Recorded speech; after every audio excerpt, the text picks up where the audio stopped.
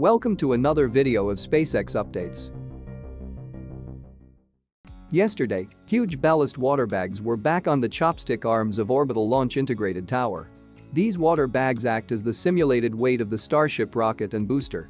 A few weeks ago, we already saw SpaceX performing a stress test on the rocket catching arms with these water bags. As we approach the FAA's release of SpaceX's Starship Super Heavy final programmatic assessment on February 28, SpaceX has been preparing to launch its first ever orbital test flight as soon as possible.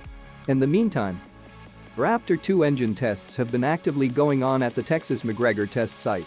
In this video shared by Adam Cuker, we can see the clean engine burn of the new Raptors. Now, let us hear the sweet sound of Raptors.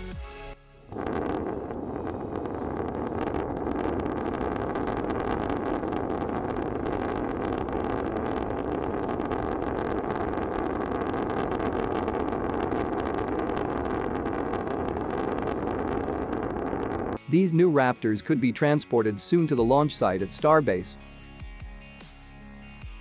SpaceX still cannot launch its COSMO-SKYMED second-generation FM2 mission after a straight fourth attempt on Sunday.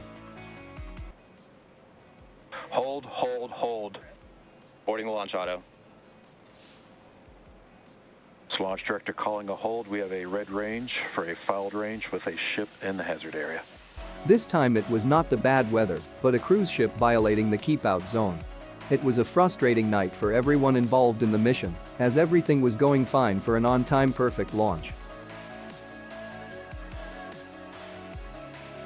SpaceX will be aiming to launch the satellite again tonight at 6:11 Eastern Standard Time for the 5th time. That is it for now. I will post more updates soon. So, please subscribe to the channel.